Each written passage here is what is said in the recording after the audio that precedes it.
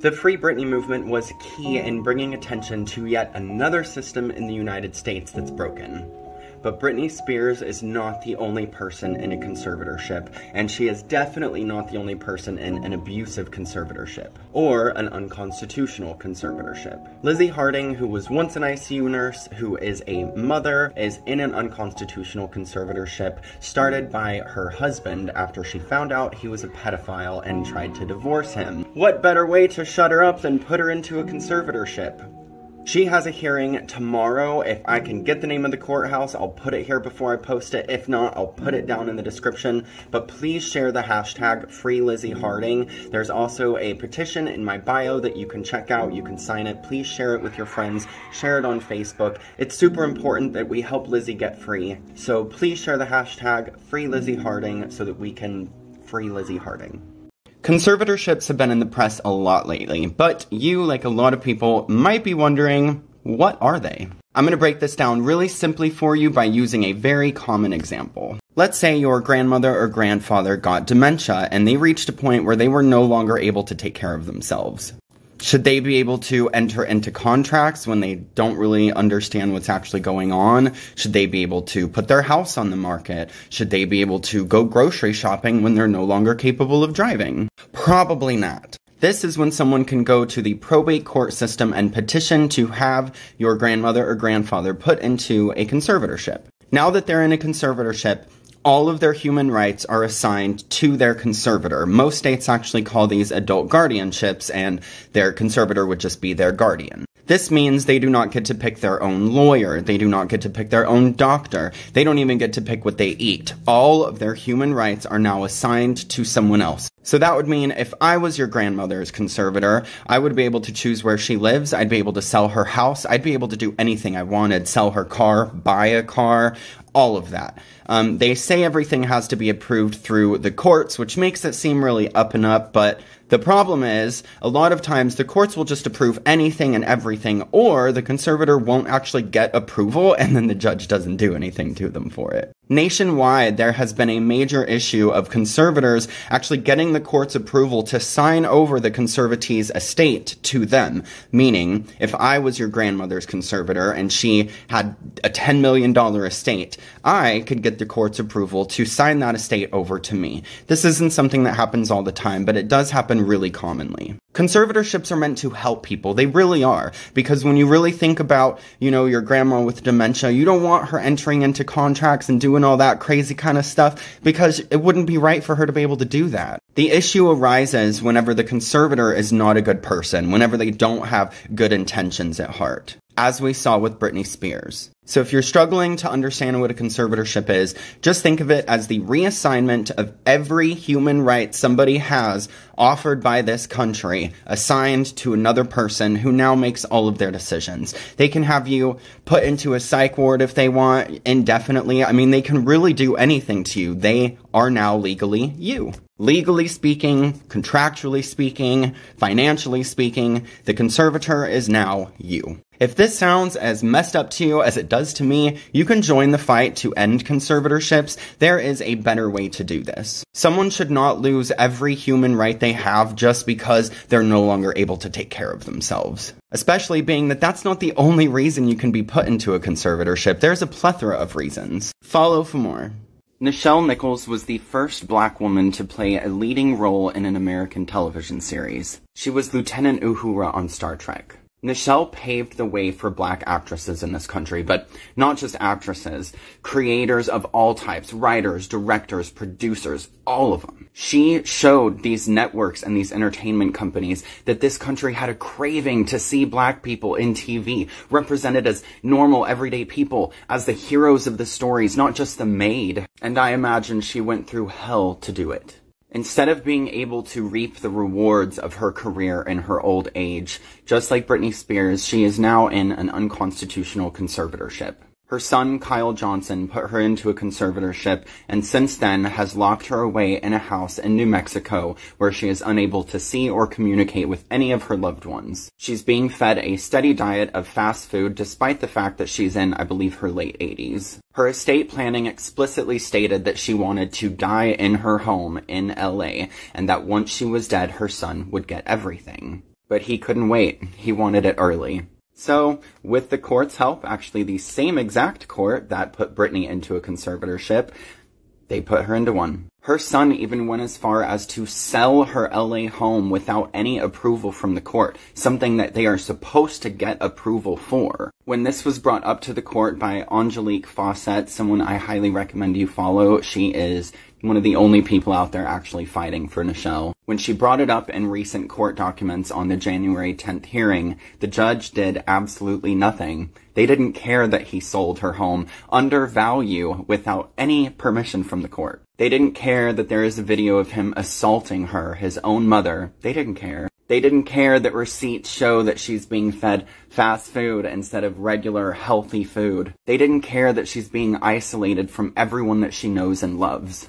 That is why we need regular, everyday people to share the hashtag Free Nichelle Nichols, to share her story, just like we did with Britney Spears, so that we can free her. I know a lot of people feel like this is futile because she's older, and older people oftentimes get put into conservatorships anyway, but there is a better way to do this. This could happen to you. This could happen to your family members. It could be your grandmother next. So if we don't fight whenever it happens to everybody, then we allow it to happen to ourselves. Someone shouldn't lose every single constitutional right they are given by this government just because they're older.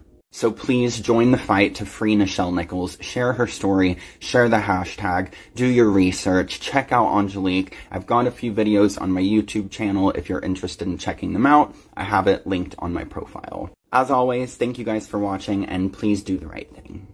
Hi everyone. Lizzie Harding, a woman in an unconstitutional conservatorship, reached out to me on Instagram to help share her story. She found out her husband was a pedophile, and his response was to use his leeway as a lawyer to lock her into an unconstitutional conservatorship and steal her estate. The estate that she had built up for years of being a frontline worker, an ICU nurse. She currently has a petition going on change.org to get out of this conservatorship, so please sign it. The link will be right here. It will also be in my bio. I will also link a YouTube video I have of her telling her story unedited, where you can listen to it from her own mouth and hear exactly the nightmare that she has gone through at the hands of this man. We have the opportunity to help someone in a conservatorship, so please do just that. Sign the petition, check out the video, and use the hashtag #FreeLizzieHarding. Peter Max is an incredible pop artist who's done some incredible pieces like this one right here. In his youth, his family came to America, fleeing Germany to escape persecution. His story is so inspiring. It's the kind of story you read about in history books. It's the kind of stories that you tell your children to show them how amazing the American dream can really be, and to show people that people come from all over the world to experience that dream. Unfortunately, in his old age, the American dream has turned into the American nightmare because of the probate court system. The same exact court system that roped Britney into a conservatorship. Britney Spears is not the only victim of the United States' corrupt court systems. Peter Max is now locked away from his family. His pets have been taken away from him. He is only allowed 1 hour-long visit a week with his daughter that is supervised. He's no longer allowed to paint.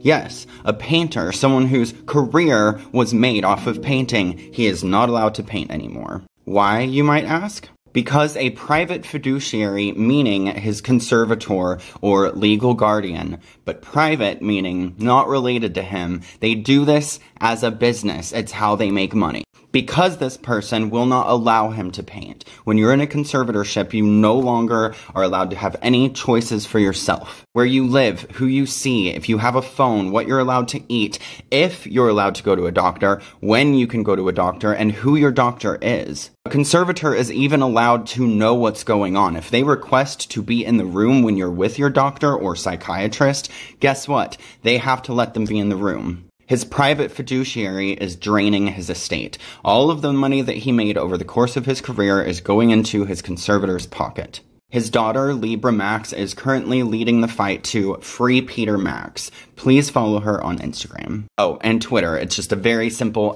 @Libra Max. She is an amazing person, and she is out there every day. She actually has the same exact lawyer Britney does, Matthew Rosengart, so we're hoping that good things will come of this. Please share Peter's story and share the hashtag #FreePeterMax so that we can get him out of this situation. As I've said before, and I will continue to always say, I understand that whenever people reach a certain point, whenever they have dementia or Alzheimer's, steps have to be taken to keep them safe. But taking away 100% of someone's human rights is not the way it should go. In a conservatorship, you have fewer human rights than you would have if you killed your entire family in cold blood.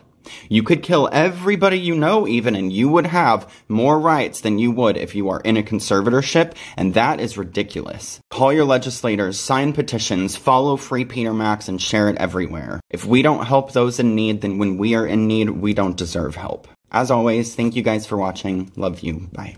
How can someone be put into an abusive conservatorship whenever conservatorships are approved through the United States court system? Great question. Let's get into it. I know I reworded it a little bit, but essentially that's what you're asking, right? There's a really simple answer to this. Probate courts are overworked. There aren't enough judges to take on as many cases as there are. Think about how many people are in the United States. Over 300 million people. Now think about how many people you know personally have had to go to court for something versus how many people are judges. They are loaded down oftentimes with hundreds of cases, and they don't have enough time to devote the time that they really should be devoting to these individual cases to really have a full, well-rounded view of what these people's experiences are and what their problems are. But it goes much deeper than that. So there is a way that somebody explained to me that judges can be paid off. I'm not saying that anyone specific is doing this, but I am saying it is a possibility. Let's say I want to put you into a conservatorship and I need a judge to approve that. I can find the network of people who work in conservatorships. So doctors that do conservatorship evaluations, probate judges that commonly approve conservatorships, lawyers that fight for the people who are putting other people in conservatorships. There is a network of people, nursing homes that take new people who are in conservatorships. It is a network of doctors, lawyers, judges, anyone you can think of, police officers. I can approach a specific courthouse so that I can get a specific set of judges and then approach that judge to let them know that they can take out a $50,000 bank loan and I will pay that bank loan off for them. Or I will take out a $50,000 bank loan and then give the money to them and then pay off the bank loan myself. This way, it's not traceable. You don't know that that judge made that money from me. And then what the judge does is they approve me signing over parts of this person's assets into my name so that I have the money to pay off the loan. So the conservatee is who's actually paying. The person you're putting into a conservatorship is the person paying for all of this. But it looks like the judge took out a bank loan and paid for it, or it looks like I took out a loan and I paid for it from the wages I'm making from an honest job. It goes so much deeper than this, though. There is a network of doctors and people who take care of elderly people, like in nursing homes, that will go to private fiduciaries, people that make being a conservator their business. They will go to them and let them know the people who are vulnerable, the people who you would easily be able to put into a conservatorship.